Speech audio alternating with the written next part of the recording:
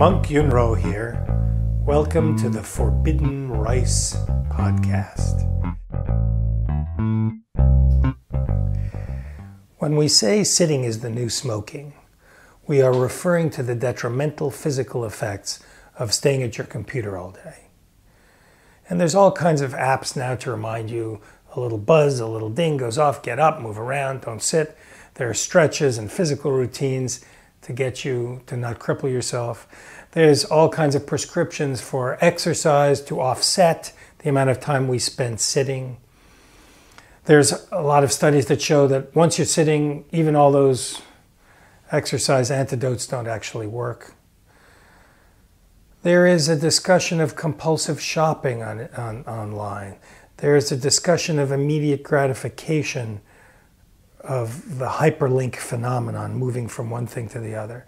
There's even high-level academic discussion of whether we are changing our brains using hypertext and hyperlink to go from one thing to the other. But something that I don't see a lot of people talking about is the pure level of addiction that the smartphone and its associated devices, your tablet and your computer, represent. I know there have been some studies that say it is more addictive than sex and crack cocaine. But aside from those occasional studies, I wonder why everybody is ignoring the elephant in the room, which is that people no longer speak to each other, and that our attention has been so entrained by that immediate gratification that we cannot sustain concentrated thinking, deep and profound inquiry into anything.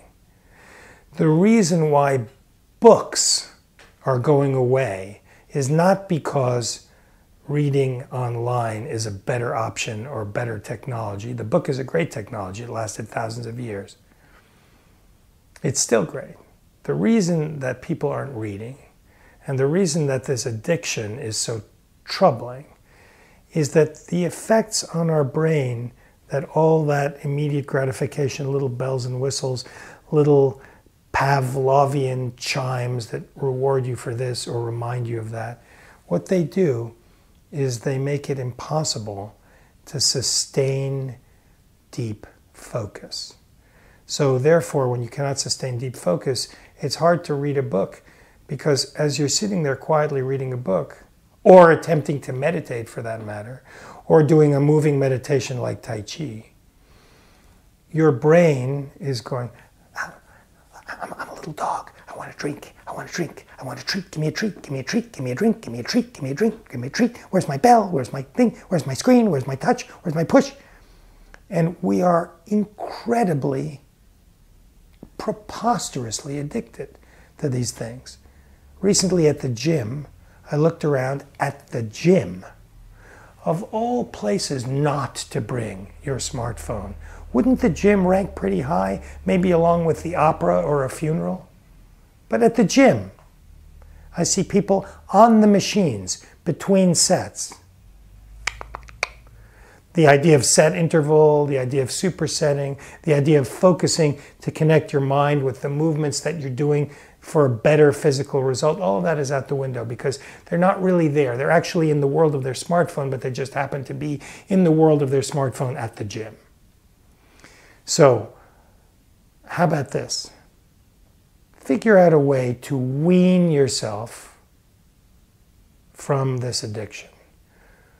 If it's any motivation for you, remember that 50, 60, 100 people at Yahoo and Google and Apple and everybody else is sitting there looking at your data, everything you do online, trying to figure out ways to keep your attention, trying to figure out ways to make you buy stuff, trying to learn from your patterns of consumption and attention. And what they're really doing is not so much looking for your dollars.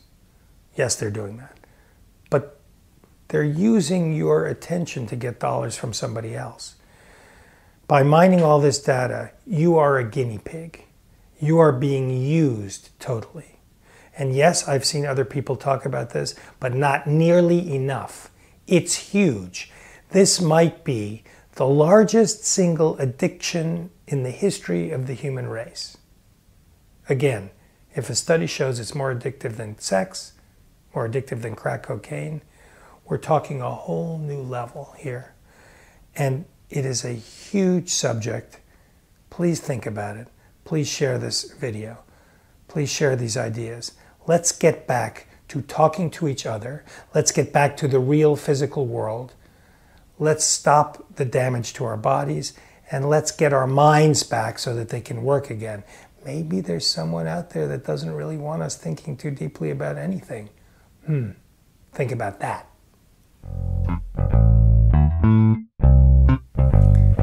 Thanks for joining me for this latest installment of the Forbidden Rice podcast. I hope you enjoyed it. For more, to go deeper into my world, my books, my speaking, my teaching, and to sign up for my newsletter, visit monkyunrou.com.